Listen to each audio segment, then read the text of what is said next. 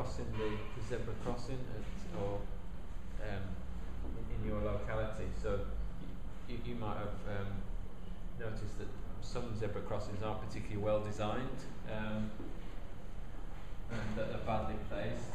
So if the rules of the crossing are unclear. So I don't know if you're like me, you walk to work and you see bikes shooting through the crossings, and they don't reduce speed at all, and the types of the crossing aren't quite clear. So some don't even have lampposts around them. They're just basically you cross and they've just got a raised curb.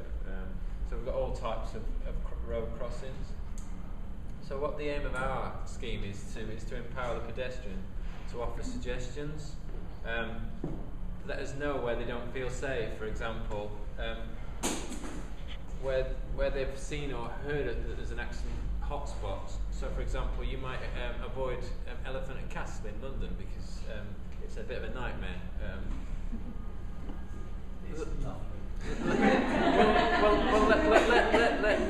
Let the councillors know about it. So this is what we're feeding back. Okay. So the solution, the technology solution, is what we're going to develop is a website that's actually can be masked, whether it's in the council, such as branding, such as we've got examples in Fix My Street. We use currently. We're going to integrate sort of GIS technology, that sort of Google Maps in there, because the problem we've got at the minute is locally we've got transport carriageways which are managed by TfL and also the local authority and also private housing estates. So what we think is that the way to get over this is to have a common platform. We're going to name it Safer Crossing.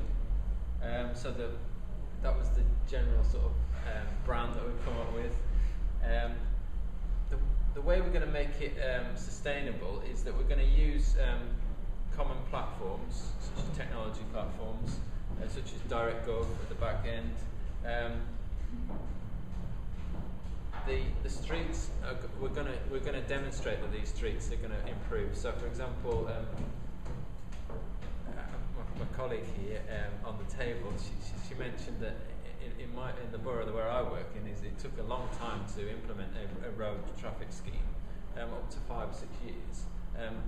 What we want to do is to reduce that time dramatically, celebrate it. So, for example, on the website, we'll have a whole section about You Said We Did, and we'll develop a case history. So, for example, when you click on the map, you won't only see your feedback. So, for example, about a roundabout, you'll also see what other people have put up there.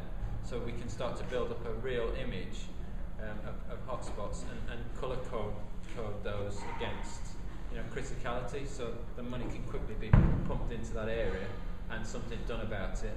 What we're also going to do is we were conscious that a lot of people they, for example, put all this information up there and they never hear anything about it. So what we're going to do is we're going to link that with the councillors in the local authority, because they have quite an impact at a universal level on getting the bins collected on time.